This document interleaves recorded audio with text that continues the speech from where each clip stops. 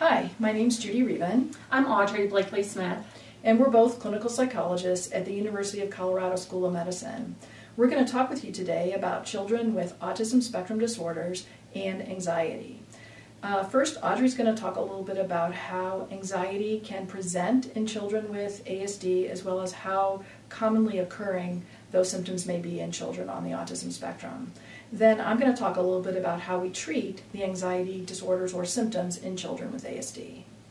Anxiety symptoms are one of the most commonly co-occurring conditions in children with ASD, with symptoms potentially interfering significantly in day-to-day life, interfering with a child's ability to attend school, attend events in the community, and truly impacting the family's overall quality of life.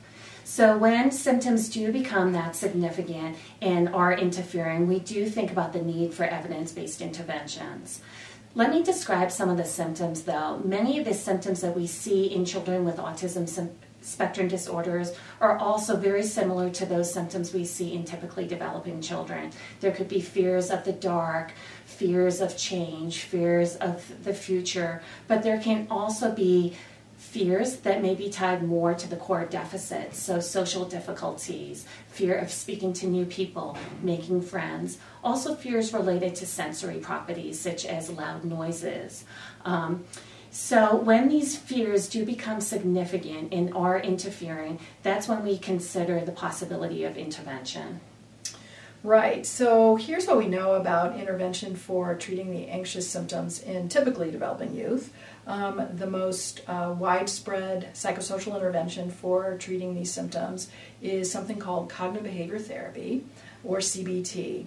It's very well evidenced and researched in the general population, and the research that's been conducted so far for children with autism spectrum disorders and anxiety has been very promising. The majority of those studies thus far has included school-age kids as well as adolescents, and they tend to be on the higher end of the autism spectrum at this point, but there are research efforts underway currently to try to modify those CBT interventions for children that are less verbally fluent. In any event, CBT is comprised of a couple of core components, one of which is paying attention to your cognitions, or what it is that you're telling yourself when you face a feared situation.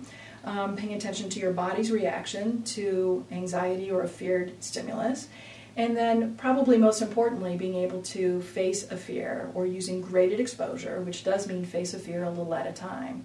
So if we were going to take an example of a child who might be afraid of using a public bathroom, which can be common in children with ASD, what we might do is first think, well, what is it that he might be telling himself, or he or she, as they're approaching a public restroom. It could be that, oh, this bathroom is too scary, I can't use it, something bad might happen to me when I'm in the bathroom. So we might help encourage them to use helpful thoughts, which might be, well, this bathroom, it may not be the best bathroom, but I need to be able to use it because I have to go and my family's on vacation and I'm not going to let this get in my way. So that might be a helpful thought. Another thing that we want to do is pay attention to their physical symptoms that they might be experiencing. So we might have them take some deep breaths before they approach the bathroom, or we might have them try to engage in some calming and relaxing activities in kind of a regular way to be able to manage how their body might be reacting to fear or worry. But finally, most importantly, as we said earlier, we do want to have kids face fears.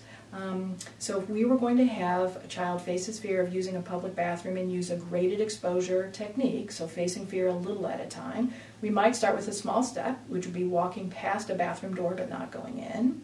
A follow-up step might be being able to open the door to the bathroom and step inside for just a few minutes. Another step following that might be to go approach the sink or look at the toilets but not actually use them, until finally they're actually able to use a toilet, flush it, wash their hands, and then leave the bathroom.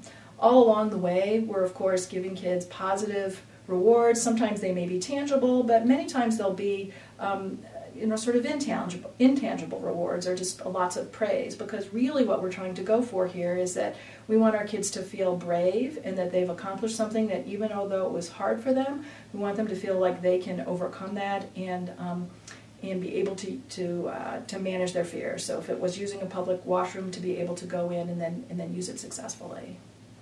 So in summary, anxiety symptoms are very common in children with autism spectrum disorders.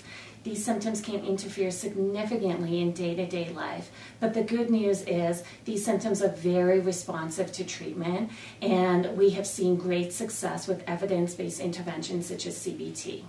Thank you so much for your attention. Thank you.